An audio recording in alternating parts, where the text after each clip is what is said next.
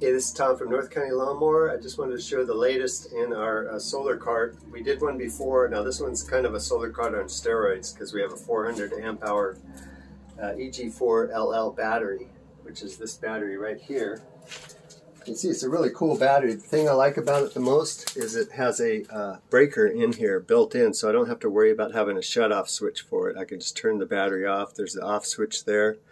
If I put this on here, let's see, it should bring up that it's actually charging. It shows the where it's at in the capacity there. Let's see, it looks like it's 56%. It's a great battery. I'm running 2 refrigerators. One's a double door refrigerator and one's just a regular old style refrigerator. I got a 2,000 watt rich solar inverter, and that seems to handle everything that I need it to handle. Here I've got 2-watt cable running up, and I've kind of backed it up with a 250 amp breaker right there, or fuse.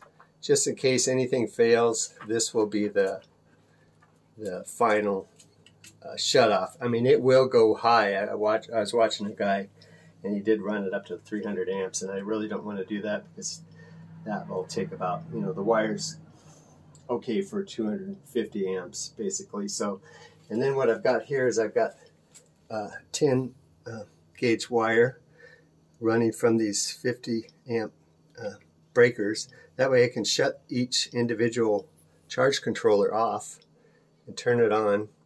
I wanted to do 2 of these because I wanted to have 2 solar arrays. So these are the 30 amp charge controllers from Victron. It's really cool because you can see the state. Let me just bring it up here on my phone. You can see the state of the charge and what's going on in each array. So I say this is array number 1 over here. You just connect, and right now it's about 10 o'clock in the morning. It's about 91 degrees outside, and it's bringing in 231 watts. Now I don't have the panels angled at all, so it's not, you know, probably the most efficient way, but it seems to work good enough for this. The array number 2 would be this one here. It's fetching the data here. So 231 watts on array number 2. So we're running about 460 watts or so on both of these coming into the battery. Now this is kind of a cool deal here. This is your PV shutoff switch. Now this neat thing about this is you can run 2 arrays into it, and that's what I did with this. So if I have an emergency, I can just shut these switches off, and of course they're fused close to the panel, so if there's any problem, the fuse will take care of it. Now this little shed here that I've got, it is pretty much mouse proof.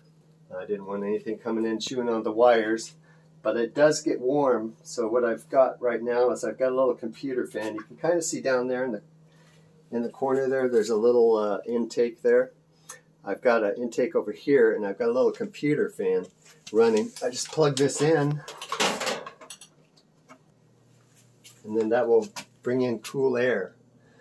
I'm still going to work on that a little bit more. I might have some exhaust fans on these 2 vents, actually pulling the warm air out of this little room here.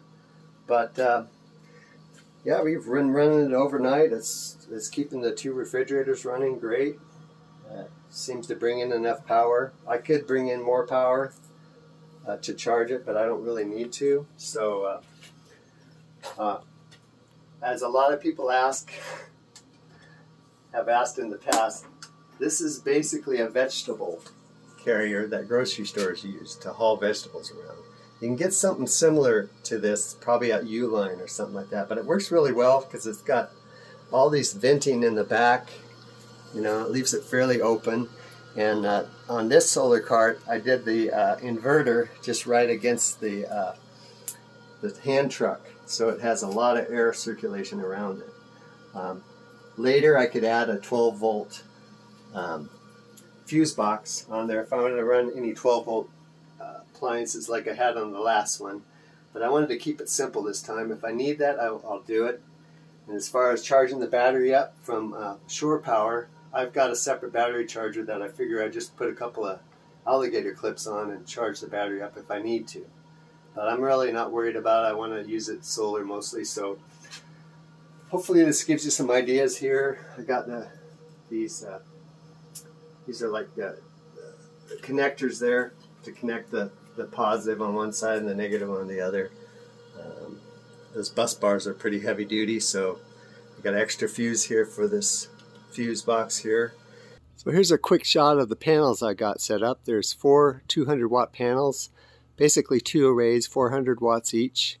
I just got them on some strut that you use to hang pipe, like in parking garages and stuff like that I got. So I just wired it up to that, so it's still portable.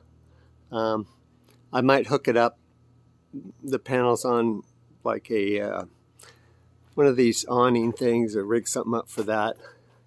Keep it cool inside, but I'm definitely going to weigh down the legs, probably with concrete blocks, just to hold it down steady. Alright, so that's pretty much it on the panels. Pretty much set up for what we need it for. Anyways, I hope you enjoyed the video and maybe it gives you some ideas. And if you have any questions or comments, just ask me down below. Thanks for watching.